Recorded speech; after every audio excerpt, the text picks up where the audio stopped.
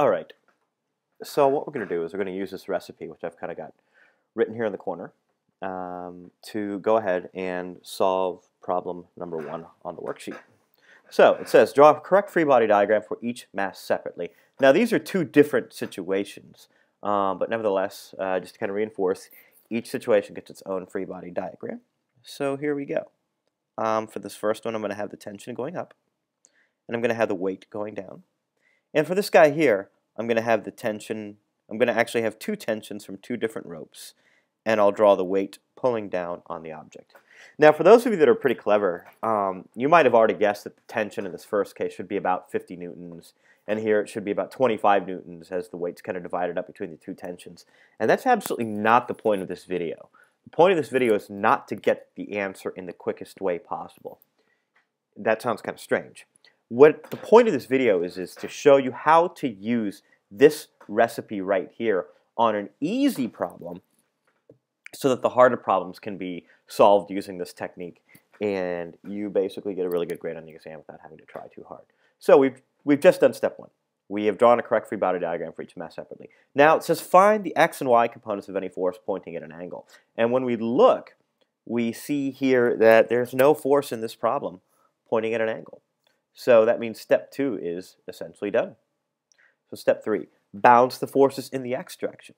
Well, when I look here, we don't have any horizontal forces. So there's nothing going on horizontally in either of these problems.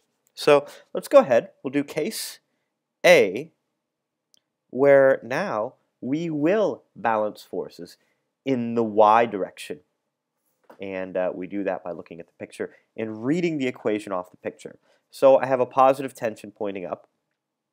I have the downward force of gravity pointing, well, downwards.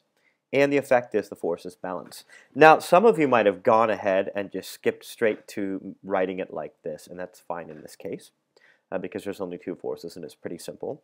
And then we plug in the numbers for the tension, 5 times 9.8, and we end up getting 49 newtons for our force. Now, for case B, it's a very similar thing.